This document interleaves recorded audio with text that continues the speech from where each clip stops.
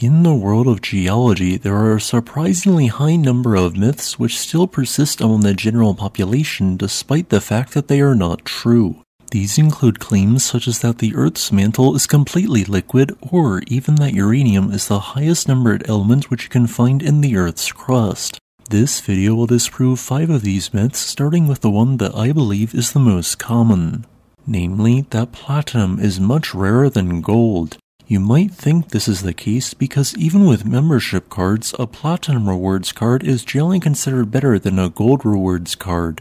Yet, while both elements are indeed very rare, each comprising one of the 10 rarest stable elements in the Earth's crust, platinum in terms of the total mass of this element in our planet's crust is actually more common than gold.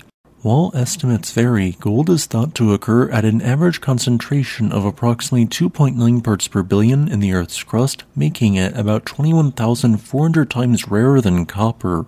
Yet, for comparison, platinum occurs in the crust at an average concentration of approximately 3.5 parts per billion, meaning it is 20.7% more common than gold. However, platinum is actually a bit rarer than gold in terms of the amount of potentially mineable ore which could be extracted for a profit.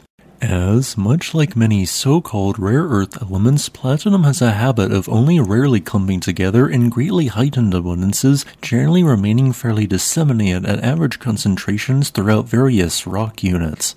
This is why while only 7 million troy ounces of platinum are mined each year, around 100 million troy ounces of gold are mined in the same time period. A second common myth I hear is that if you were to take a piece of coal and send it deep in the planet where it would experience extreme heat and pressure, that it would turn into a diamond. However, this is simply not true. It is true that under intense heat and pressure, certain forms of near-pure carbon will change from one form into diamond, and that coal is a rock type rich in carbon. Yet, coal is also made up of other elements, only being between 60% and 95% by weight carbon. Because of these numerous impurities, it is impossible for coal to turn into diamond, which is about 99.95% by weight carbon. I believe that this myth persists because many people incorrectly think of coal in the place of graphite, where graphite, which is a form of carbon, can under intense heat and pressure turn into a diamond. The third myth relates to the claim that the rate of volcanic eruptions is increasing, with a focus on this being the case largely within the last 100 years. However, the rate of volcanic eruptions has remained essentially constant on our planet since about 6,000 years ago, with 40 to 50 volcanoes generally actively erupting in some manner at any given moment. The reason why I believe this myth persists is twofold. First, across the last century, increasing fast means of transportation and interconnectivity of world countries has allowed for reporting on volcanic eruptions that otherwise may have gone completely unnoticed except for the people who could directly see the volcano. Then came the internet, and since the majority of the world population now has internet access, people can immediately post photos or videos of a volcano actively erupting, including in remote parts of the world that would have largely gone unnoticed a few decades ago. Satellites are also a factor, as we can now spot an eruption in a completely inhospitable remote location, such as Mount Michael or the Big Ben volcanoes in Antarctica.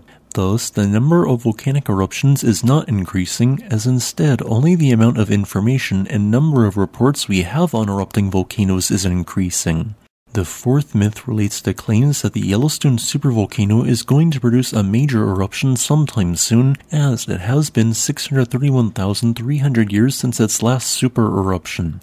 However, this is not the case, and even with this length of time, the Yellowstone hotspot has gone as much as 1.58 million years in the past without a super eruption occurring, so 631,300 years is negligible. Also, for a volcano to be capable of erupting in the first place, its magma chamber needs to contain a minimum of 35 to 50% melt, aka the portion in a liquid state. Yet, at Yellowstone, the melt percentage in its magma chamber is 28% or less, meaning a volcanic eruption is simply not possible anytime soon in my opinion. Our final myth claims that the fossil known as amber originated from fossilized tree sap. This is not the case, as instead amber is composed of a different fossilized and more viscous substance known as tree resin. While sap is produced at all trees, resin is only produced by trees and other plants in the Pinaceae family. This family largely includes evergreen trees. Thanks for watching, and please subscribe if you enjoyed this video. As a final note, I would like to thank my new YouTube member, P. Apollo, for supporting this channel.